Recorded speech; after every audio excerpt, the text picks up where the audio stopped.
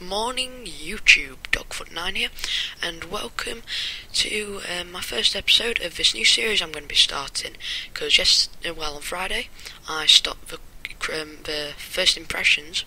So today I'm going to be doing cool classes, and in cool classes I'm going to be showing you weapons which are really good, and then I'm going to be showing you how to use them and how I see best to use them. And I'm going to be showing you a variety of gameplay, not just on close quarters or the normal maps.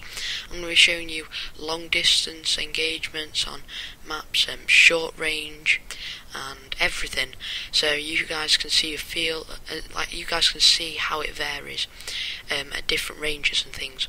So today's class is going to be the AEK-971. I think that's what it's called. I just call it the AEK, and it's going to have a red dot sight, or whichever sight you want, because it doesn't really matter, with foregrip, heavy barrel, and then it's going to be obviously the assault class. It's going to have the G18 with it, the health pack, and the defibrillators, which I just like that combination.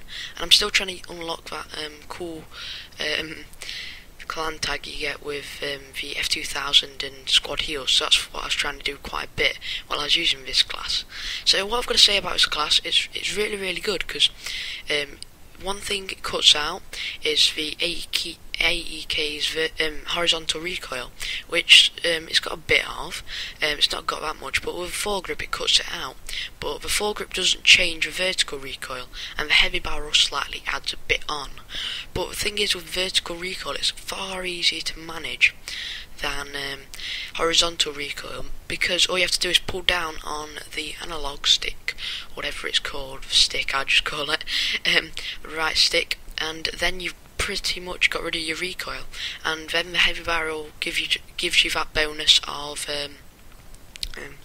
more, I think it's bullet velocity, so I think it's less bullet drop or something like that, but it gives you a bit of an advantage over range, and that can sometimes be the difference between life or death on the battlefield, as I'm sure quite a lot of you know, mainly because you've probably been playing this game I think it's 6 months now, 6, 7, 8 months now, but I still think it's quite a cool game.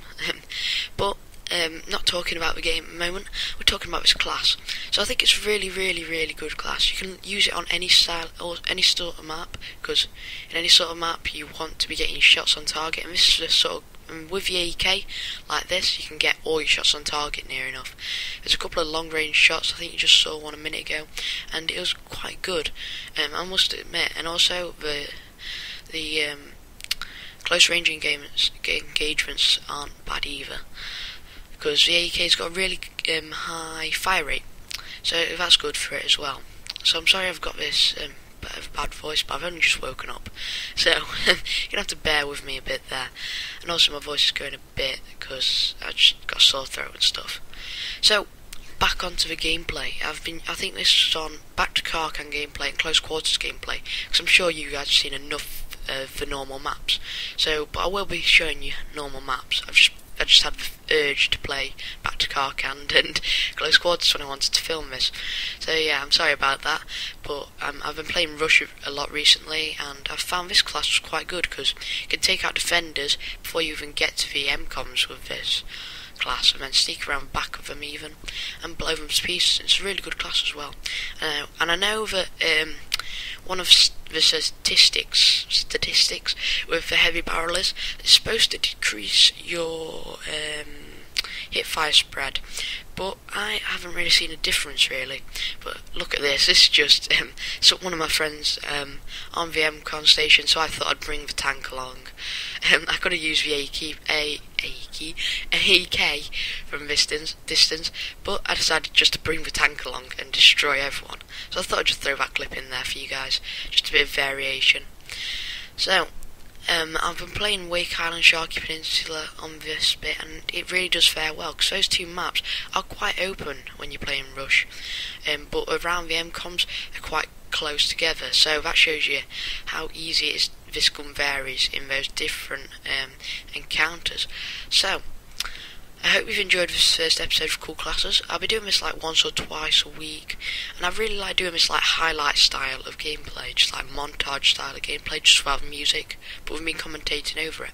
So I hope you guys enjoy it as well, and please leave a like if you have.